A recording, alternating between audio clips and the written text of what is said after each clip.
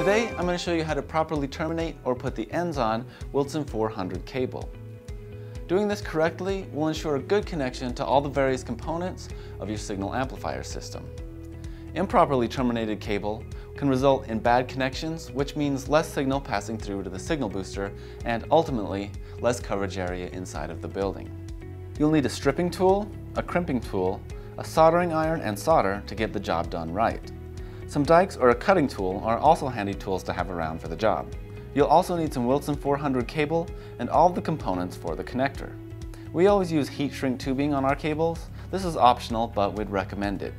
You'll need some heat shrink tubing and a heat source if you choose to do this step.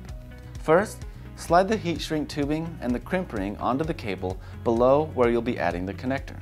Take the stripping tool and line it up with the edge of your cable. Spin the tool around the cable several times. You'll feel the stripper cut through the shielding as you spin it around the cable. Pull the stripping tool off and remove any remaining pieces that are still connected. You'll be left with something like this.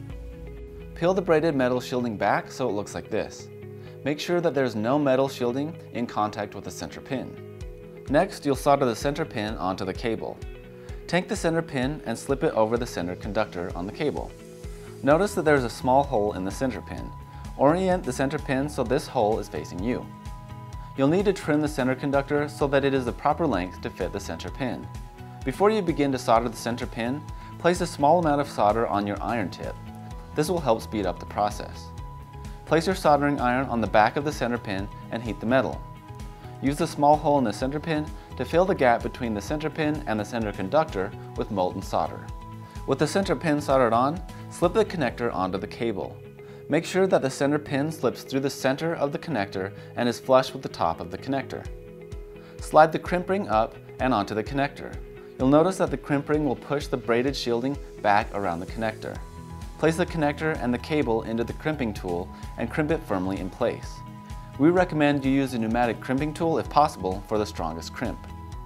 Finally, slide the heat shrink tubing up around the connector and heat it using a heat gun or other heat source, shrinking it down tight around the connector and the cable. With that, you're done. Now just measure out your cable to the proper length and repeat the process on the other end. Check out one of these videos for more tips like this. And don't forget to subscribe for more great videos like this every week. Thanks for watching. We'll see you next time.